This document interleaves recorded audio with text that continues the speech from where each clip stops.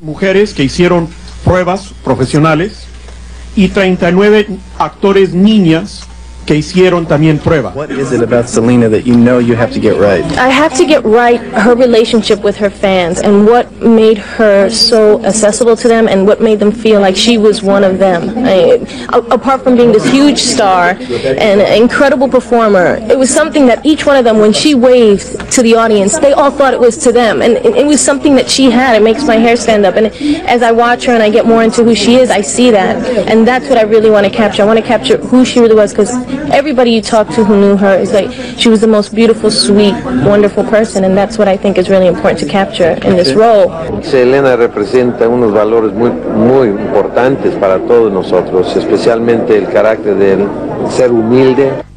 Once I learned the kind of person she was and what she had done in such a short time, and her performance and the whole, everything that would go into making the movie, I became really excited about it.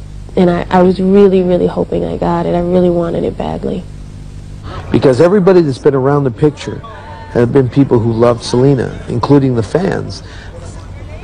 34,000 people came, you know, on a given day, and they just to pay their respects and give their love to the memory of Selena.